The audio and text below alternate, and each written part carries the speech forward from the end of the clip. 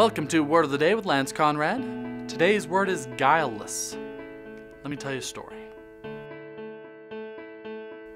Guile is deceitful cunning or trickery. The source of this word is the Old English weagle, meaning divination or witchcraft.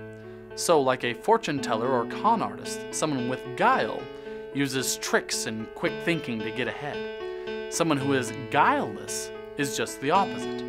Naive, trusting, and truthful. Our story today is about two men who are polar opposites. The first is Thomas Edison, an American businessman with little education who achieved worldwide fame through his trial and error inventing, ruthless business tactics, and unmatched guile. The other is Nikola Tesla, a Serbian genius and visionary, known for being generous, charming, and completely guileless. In 1884, Tesla arrived in America with nothing but a book of poems he had written and 4 cents. He got a job repairing electrical equipment for none other than Thomas Edison.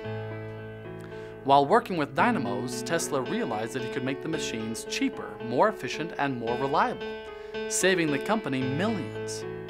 He took his plans to Edison, who heard him out, nodded his head, and said, "There's $50,000 in it for you if you can do it." Tesla was ecstatic. With that much money, he could start his own company and pursue his own inventions. For months, Tesla worked 18 hours a day, only sleeping a few hours a night and receiving no extra pay.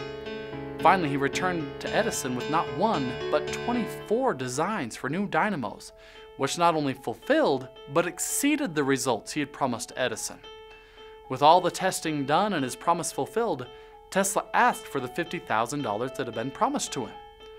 Edison smiled at the guileless young man and said, "Tesla, you don't understand our American humor." Tesla never received a penny. Please take a moment to support us by sharing this video with your family and friends. If you enjoyed it, I'm sure they will too. We also have classroom versions of the videos and some related curriculum available for download at teacherspayteachers.com. Thank you so much.